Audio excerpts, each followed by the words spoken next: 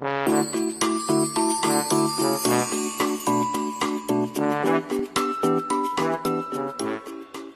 my little friends! Welcome back to Aurica's Little Stars. My name is Aurica, and today we are going to read a new book together.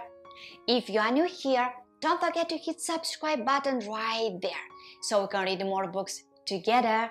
Don't forget to hit notifications too, please. Great! Now you are an official little star. The book we are going to read today is ta-da! Nook, written and illustrated by Sally and Garland. If you have his book, go get it. You can read it along with me. Let's get started. Nook, written and illustrated by Sally and Garland. Nook was small and gentle, and she rarely spoke. She liked to sit in quiet places with her back pressed firmly against something so that she felt safe. She would wedge into corners and squeeze into boxes.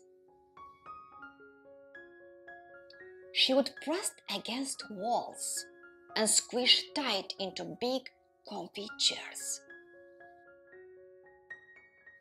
So it was no surprise that her favorite place outside was the low, deep hollow of an old elm tree. The hollow was perfect.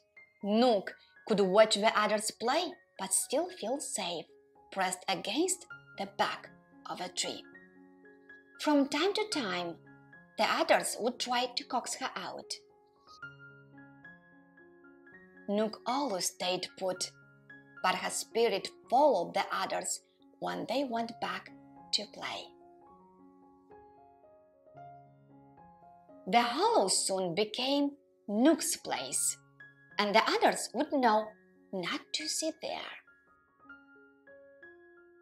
But one day, that changed. What do you think, little star, happened? What happened to Nook's place? Who took his place? Let's find out. Mine! An angry face snapped. Go away! Poor Nook. She didn't know what to do. She could feel her panic rise and the hot tears of her silence well up as she stood trembling with nothing at her back to protect her. Suddenly she heard a voice behind her. That's Nook's place, the voice said. Yes, Nook needs to sit there, said the other voice.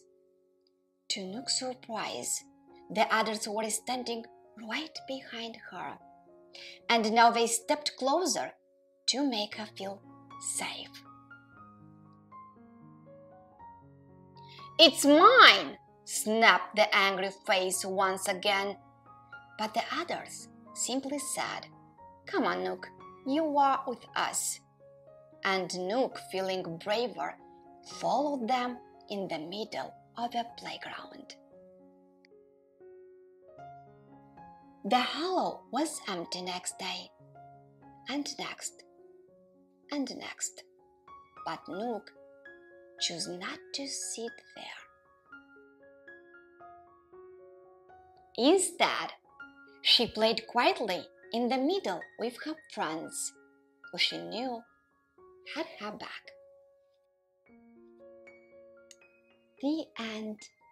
I hope you little stars enjoyed the book. I did. It was a great book.